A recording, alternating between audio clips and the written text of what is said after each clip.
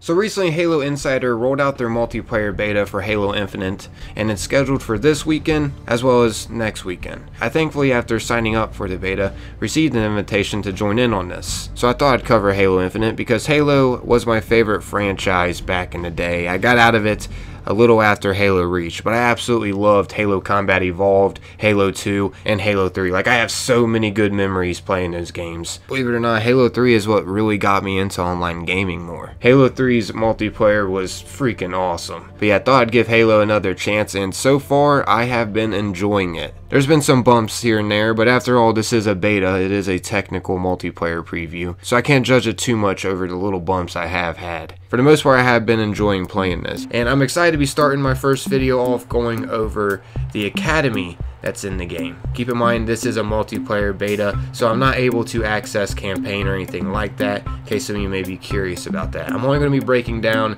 things in multiplayer for now. So yeah, let's go ahead and go to Academy here, and as you can see, when we go here, we'll have weapon drills as well as training mode. So let's just go ahead and get into weapon drills real quick here before getting into training mode, because that has much more features than weapon drills. What the drills are basically challenges for you and training for you with specific weapons. So let's go ahead and just use a newer weapon here. Let's go ahead and choose the skewer for my weapon drill. As you can see, once you choose it, we'll have 3 different choices to choose from. I'm not exactly sure if they plan on making more than just 3, but for now we get 3, and we have a chance to ranking them all the way up to get 3 stars, which can be a little challenging and time consuming. So yeah, let's go ahead and just try out Skewer 1 here.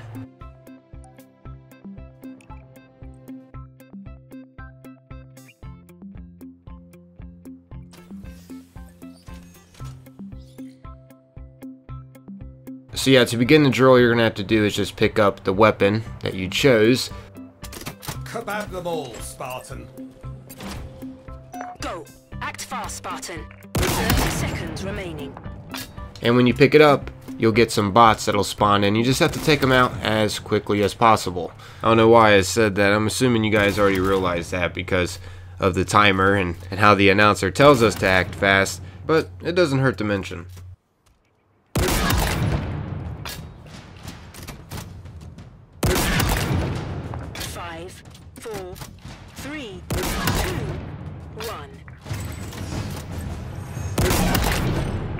Himself would be impressed. So yeah, as you saw there, we get a score at the end, and that score will judge you on whether or not you get a 3-star, 2-star, or 1-star on what you're participating in. Which 3 stars mean that you have mastered that specific weapon drill. 2-star means you could still do better with your score, but 3 is considered the highest, 1 being the lowest. Now that doesn't mean you can't keep challenging yourself and trying to get a better score, but the max rank is considered 3 stars. We can't get like a 5-star ranking status, at least at the moment. I don't know if things are going to change in the future or something, but yeah, that's how the ranking is. But yeah, anyways, now for those of you that are curious about the numbers that are next to each weapon, for example here, Needler 1, 2, and 3, the differences are what you probably assumed, the difficulty. For instance, the number 2 weapon drills, the bots will move, but their movements will be predictable. All they'll be doing is running straight in a certain direction, and then they'll stop, and then they'll eventually turn around and run straight in another direction. But with the 3-star weapon drills, the bots will be moving, crouching, and strafing. So they're less predictable than the 2 stars. They don't just run. And each one, you can challenge yourself and try to get high scores on them, which your high scores will be saved to under each category, 1, 2, and 3.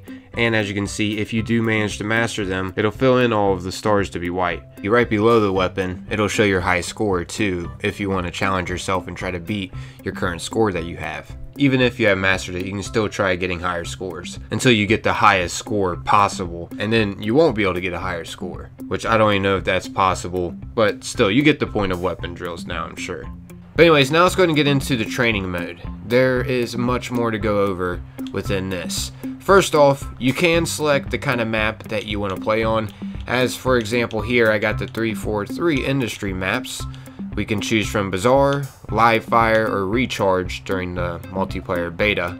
But of course, in the future, when this is no longer a beta and it's actually officially out on December 8th of this year, then yeah, there will be more choices. But for now, this is what we have to choose from. Let's just go ahead and fire up the training mode on this map here, Live Fire.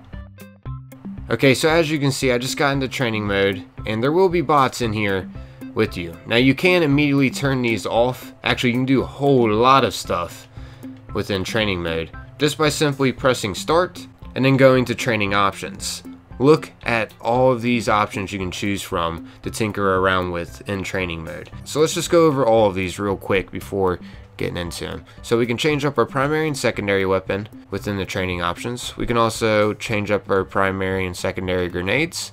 We can also, which I love this, choose what kind of equipment we want to tinker around with, which by the way, I apologize about that stuttering that's happening in the game. That's just some technical difficulties that's happening during this beta. That'll of course be fixed by the time the game officially comes out, I'm sure. Yeah, I'm gonna go with the grapple shot. The grapple shot just makes me feel like Spider-Man in the game. It's awesome. Anyways, you can also just turn off the bots if you want to just explore around the map and get to know it a bit more or something. And you can choose the bot difficulty, of course, as well as reveal enemy locations. You can make it so they're always on, so you'll know where they're always at all times. Anyways, you can also turn on play fighting, which I'm not exactly sure what that is quite yet. I'll figure it out further sometime in this video though. Anyways, we can also have infinite ammo and deathless, which means we're invincible and we're not able to die. So yeah, quite a bit of options here to choose from, and who knows if this is all the options they're going to have. There may be more when the official game comes out, or just over time. They may update some more in the game. Anyway, so I'm going to turn on infinite ammo for one. So yeah, I got that on. I'm also going to make it so I can't die. No bots on whatsoever because I just want to explore around and have some fun with the grapple shot.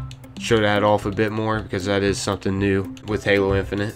And yeah, I think this is good enough settings for what I want to do. Let's just go ahead and go into the match now. As you can see in the bottom right, we do have infinite ammo. And you can see all of the bots leaving to the left when you go to just choose to turn off the bots. So I thought that was pretty cool. We don't have to wait for no loading screens or anything. It just immediately happens within this training mode. It's nice. Anyways, now check this out. I'm going to have a little bit of fun with the grappling hook. This thing makes me feel like Spider-Man. Woo! This is awesome. Let's try to go back. Oh, has a timer on it. Just get the timing down nicely. You be jumping from building to building, or just know the right spots to hit. Now I'm gonna go ahead and just spawn 4 enemy bots, keep them at marine level because who cares, and we should be alright, hopefully. Just have a bit of fun against them. This is what it's also all about, trying to have fun.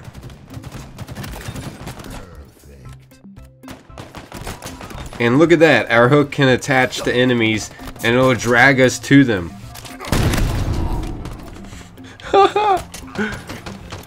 So cool. It's one deadly combination.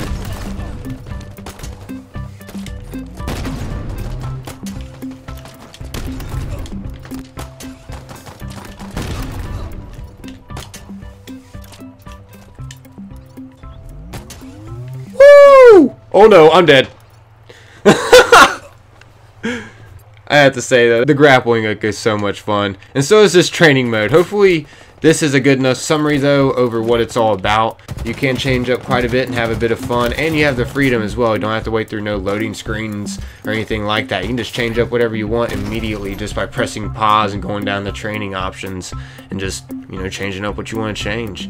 You can make also the bots way harder than what you are seeing with me currently. Let me actually show you that real quick. Let me show you the bots at max difficulty, Spartan difficulty. Alright, so those Marine bots left. Now the Spartan bots are joining. Let's see. Oh gosh. Haha! I escaped!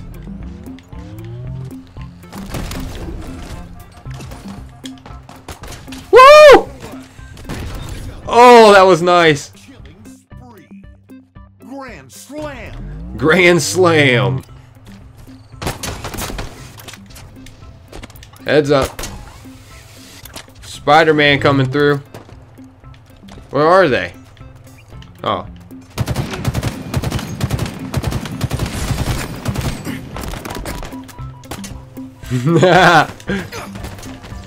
Boom! Who knew you could have so much fun just playing against bots? Just practicing. Man, I can't believe Halo's actually making a little comeback, dude. It's been so long. That was a crazy ninja I just pulled on that guy with the hammer. Well, it's a bot. I shouldn't feel that accomplished. But, man, it's been a while since I've actually said I ninja'd someone. I haven't played Halo in so long. Running right.